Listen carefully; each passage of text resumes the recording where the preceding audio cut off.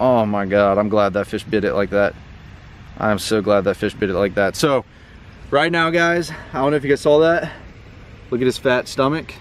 Sorry. We got a security guard right next to us. I'm about to get kicked out. But anyways, beautiful fish. He slammed that thing right when I was jerking it really hard. You know, we're not really soft. I was jerking it pretty hard, moving that bait a lot, and that triggered a reaction bite. Let's get back in the water. Keep the camera rolling. Yes, sir. Hey, yo, what's going on, guys? Welcome to another video. Thank you guys so much for clicking on this one today. I'm really excited to bring this for you. Son of a let's restart that real quick. Hey, yo, what's going on, guys? Welcome to another video. I'm excited to bring one. I cannot talk today. What is going on? Welcome to another video. So today we're doing something that I've been wanting to bring to you guys for a while now. You guys have been commenting in the comment section below. Noah, we want a drop shot video. Noah, what tips do you have for a drop shot? Noah, how to rig a drop shot. So guess what, guys? That is what we're doing today. First of all, if you guys are enjoying these tip videos, be sure to leave a like on this video and also leave a comment below on what tip video you would like to see next. So I'm gonna dissect kind of what we're gonna talk about today in this video. And pretty much I'm gonna show you guys how to tie a drop shot, how I rig my drop shot, what baits I throw on a drop shot, how to go throw it in the lake and catch more fish. So that is what we're going to be covering today. Let's go to the back of the Kickin' Mobile and I'll show you guys how to rig up a drop shot. So first things first, if you guys haven't subscribed to the channel, be sure to click that subscribe button. That means a lot. Everybody who supports me on the day-to-day basis, thank you guys so much. So I got something a little bit tricky today. So on my spinning combos, which is what I got today, that's what I highly suggest throwing a drop shot on. You can throw it on a bait caster. We're gonna actually be throwing a drop shot out today. We're not gonna be vertically dropping on a fish. And I'm still gonna be using a spinning rod, really light tackle. This is actually a Fate Black by 13 Fishing paired with a Creed GT by 13. And if you guys notice, I actually have this on braid. Right there, this is very thin braid. This isn't nothing like 65 pound. This is very, very light braid, around 20 pound braided line right here. So we're not going to directly tie this to the drop shot. This is one thing that you guys need to take consideration when, you know, fishing baits like this in clear water as well. You know, you don't want to throw it right on braid. The fish can see that, and that's not going to be your best bet. So what we're going to do is we're actually going to tie a fluorocarbon leader onto this braided line. So first things first, I'm going to push this through these eyelids. And then I'm going to show you guys how to tie a double uni knot so you can put a leader on. So funny thing, I actually do not have fluorocarbon with me today, like on a spool. So I'm actually going to take some off of my bait caster. This is 10 pound Seaguar fluorocarbon. This is Invisex, really smooth line. I've used it for years now, and that's just my all-in-all favorite of all time. So what I'm going to do is I'm just going to cut this jerkbait off, and I'm going to take a little bit of leader line, and I'm going to reel it onto my spinning rod. So we need my knife. Cut that jerk bait off, and now we're gonna tie this onto here. So you guys are probably wondering, Noah, how in the heck are you gonna tie two lines together? And this is where a uni to uni knot comes in handy, and it is very strong. When you're reeling it through your eyelids, it's not too bulky and heavy, especially with this small line, and it's just the perfect fit for, you know, tying line together. So this is what you're gonna do. So I got my braid right here, my fluorocarbon right here. I can make a separate video on this. I'm just gonna make this very quick and simple for you guys. We're gonna line them up to one another, all right? So all you gotta do is line them up. Now I'm gonna take one end, and I'm pretty much gonna tie like a standard uni. So I'm gonna grab my line, I'm looping my fluorocarbon around my hand, just like I would for a standard uni knot, which I already have a video on that. You guys can go check that out. And I'm gonna loop it around in the circle. All right, I'm gonna do this about 5 times. And then I'm gonna pull that tag end, and I just have it like that. Then I'm going to do the same thing onto this braided end, literally the same way. This is why it's called a double uni knot, because you're technically tying 2 uni knots together. That's really all you're doing. Really simple like that. I can make a video on this. I know this is not easy to follow, and it's not supposed to be. I can make another video where I'm, you know, demonstrating that if you guys would like to see that. So let me know. Once we finish that right there, we have our 2 uni knots. We're simply going to not the tag in, but the line to the rods. We're going to cinch them down together. As you can tell, I'm not holding the tag ends. They're going to collide just like that. You see that? That's 2 uni knots that are cinched down together now, and that is perfect for our old leader. And now all I got to do is simply cut my tag ends, and I'm good to go, just like that. As you guys can tell, it's not like a super bulky profile, so that's gonna go right through your eyelids perfectly, and you're really not gonna have too much trouble with this. I promise you. It's not, this is what I've used for years. It just works best for me.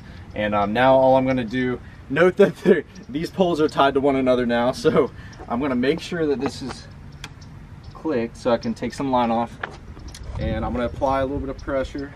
I'm gonna reel about 10 to 15 foot in, just like so. That's all I did. Just stealing liner off my other reel. That's an easy way to save some money too, because I know you guys are all into, you know, budget fishing. And boom, we got our braid on our reel, but we have a fluorocarbon leader, so it gives it that finesse profile when tying on a bait like this. All right, so it's time to rig up now. We got our fluorocarbon on. I'm gonna simply just grab me a little nose hook. Let me explain the difference between a few hooks right here. You can weedless hook your drop shot, and that's very productive, all right? But today we're just gonna be nose hooking the bait, and we're just gonna be using a standard little size 1 to size 2 drop shot hook right there, and you're just gonna nose hook the bait.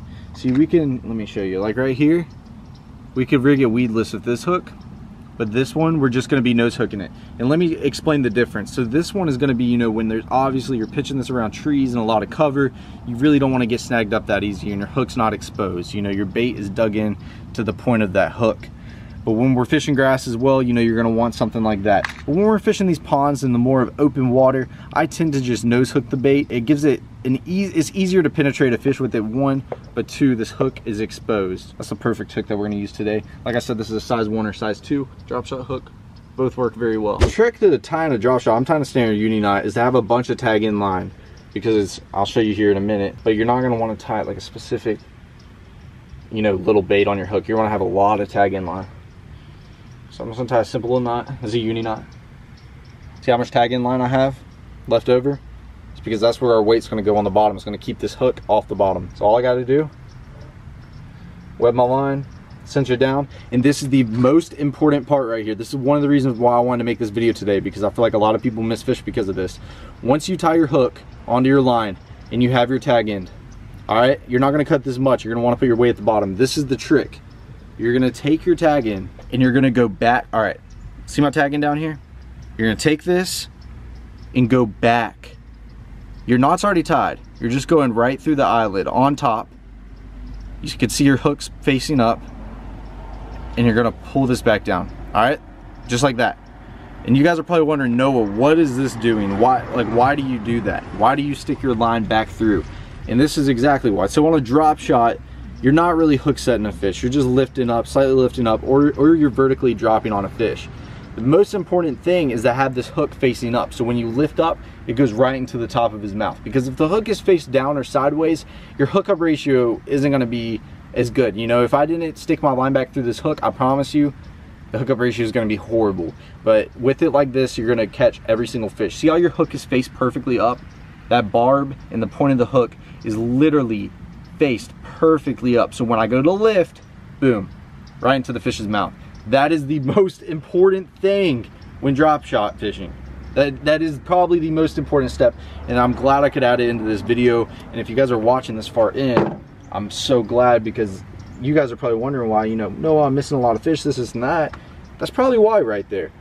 And now I'm just gonna tie a simple little cylinder weight right here, pop it on there, loop it around one time, boom, got my little weight. You guys can tell my leader's not that long. It's about 7 to 8 inches.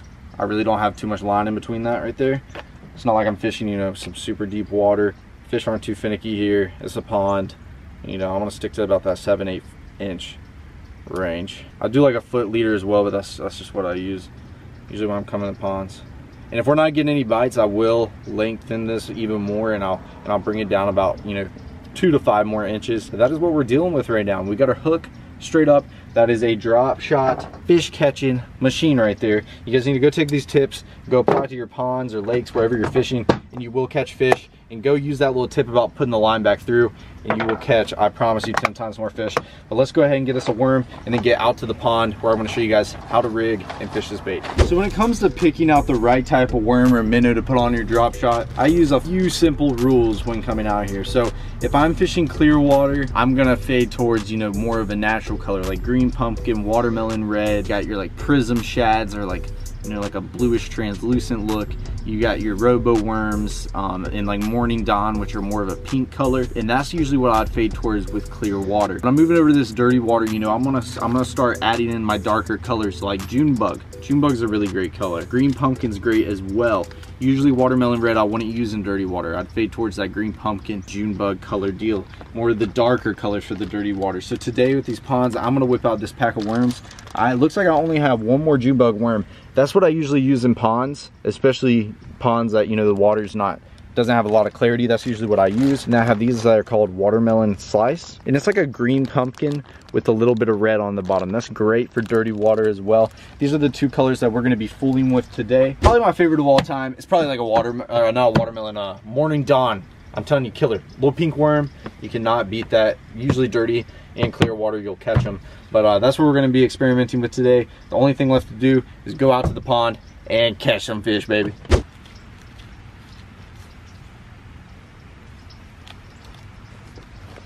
I don't remember if I told you guys, I do have 10-pound fluorocarbon onto that leader. I like 8-pound as well, something very light. So you're gonna have to check your drag, make sure it's pretty loose. And we're using light tackle today, throwing a drop shot. So very important to check your drag, make sure it's pretty loose, and you're gonna give that fish a chance to, you know, tug. Going out with the worms, I think we're just gonna start off with this June bug one. I mean, we got one left. We might as well pop them on the hook and see what we're gonna do. And let me show you how I'm rigging this thing, since we just have a standard, simple, old circle hook. This isn't weedless, all right? So all I'm gonna do is see, I got my hook right there, just through the head of the bait. You're just gonna, boom. That's all I do, right there. Simple, simple, right? It's really easy. That's all we're gonna do. All right. So it's time to catch fish, boys. And I'm gonna experiment with a couple different things with this drop shot. I don't like to work it the same way every time I go out. You know, I try a few different things.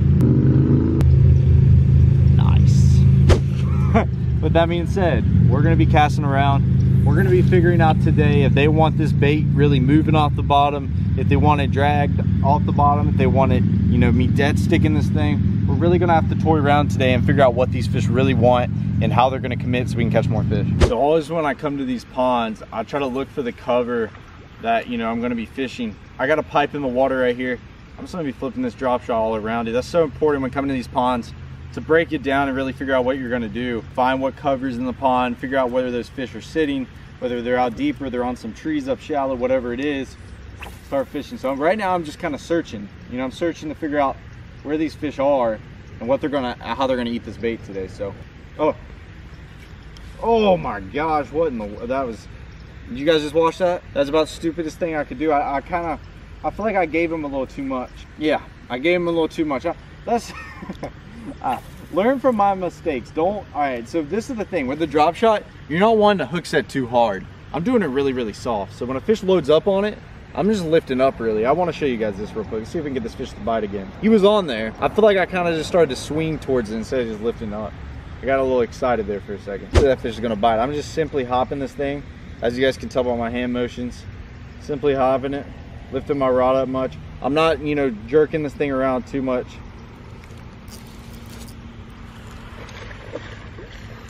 All right, well, matter of fact, I am jerking that thing a lot.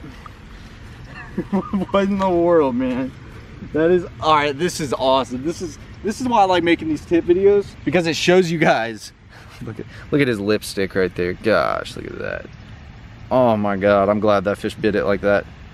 I am so glad that fish bit it like that. So, right now, guys, I don't know if you guys saw that. Look at his fat stomach. Sorry. We got a security guard right next to us. I'm about to get kicked out. But anyways, beautiful fish. He slammed that thing right when I was jerking it really hard. You know, we're not really soft. I was jerking it pretty hard, moving that bait a lot, and that triggered a reaction bite. Let's get back in the water. Keep the camera rolling. Yes, sir. All right. So, as I was saying, people, yeah, I got kicked out. So, that's okay though. I can't fish that front pond. I'm not allowed to fish that front pond. I knew I wasn't allowed to fish that front pond. I'm gonna tell you guys, don't do stuff like that. No, I'm just, when it comes to fishing, I have no limits. I'm crazy, okay? So we're gonna go fish another pond. We're allowed to fish places around here. I just can't fish that pond. I've been fine. That's the crazy thing. I've been fine with fishing it this whole time. This is the first time someone's actually kicked me out of that front pond. So that's fine though. We got one fish. I did figure something out. Maybe we can take this to another pond, see if we can catch some more fish. So this video is not over, people. We're gonna continue. We're gonna catch some. Let's go. There is one thing I really want to talk about in this video that's very important, and pretty much why I made this one, is the different retrievals with this drop shot that I kind of experiment with depending on the conditions of the day and how active the fish really are. So one way that I love to work a drop shot, very clean and simple, and is going to be a very productive way pretty much any time, whether the fish are active, whether the fish are very lethargic, and it's going to work every way. And it's going to be simply just dragging that thing like this, lifting your rod up, just kind of dragging that thing off the bottom, and then you just let your line slack. So what that's doing is you have your bait at the top and your weight at the bottom. When you have tension in your line and you're dragging that bait, it's off the bottom. When you let your line slack and just lay down and wait a second, what that bait's doing is it's falling right to the bottom. It's laying on the bottom. So then you pull your line tight again and drag the bait, and it's off the bottom. Then you give it a pause and it falls down.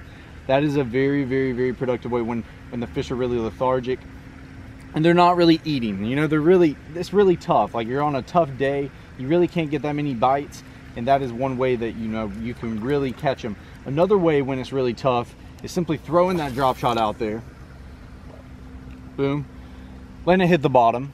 And what you're going to do is get slack in your, or no slack in your line, get tension in your line, and just kind of hold it there. All right, and you're just going to barely wiggle your bait, and then you're just going to let it sit. And I mean, you're going to let this thing sit for I mean, you're pretty much dead sticking this bait, but you're just giving it little tiny, you know, wiggles just like that. So it's just giving the bait a little bit of motion, keeping that thing off the bottom, and that can be a very productive way, because you're not just bouncing this thing all over the place. You know, you're still keeping it really subtle. Golly, man. You're still keeping this thing really subtle, but you're giving it a little bit of movement just in case the fish is kind of looking at it and he's wondering, you know, what's going on. You give it that little sporadic movement, just that little wiggle, and then the fish engulfs it. So when the fish are a little bit more active, you know, they're starting to chomp. This is, you know, just the basic way that I work a drop shot, is pretty much throw it out there and just bounce this thing off the bottom.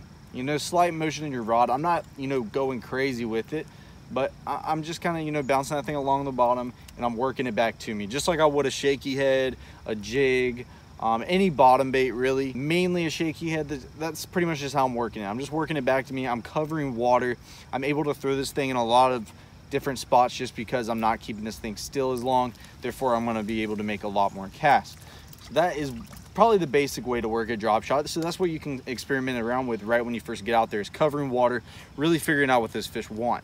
And then once you know, you notice the fishes aren't biting, that's when you slow down to dead sticking it, or just barely moving that bait, or dragging it on the bottom. And then the last way that I'm going to show you guys is simply throwing it out there and just working it back pretty fast, pretty aggressive, you know, wiggling your rod a lot, really making that bait move, just really overall working it faster than you normally would.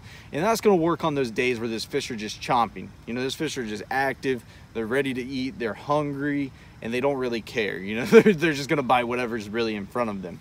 That is when I would do that. And obviously this is for casting a drop shot out. And obviously I'm at a pond right now. So like when I'm on a lake, like if I'm dropping down on a fish, I'm gonna work it a lot different than when I'm casting out at these ponds and other places.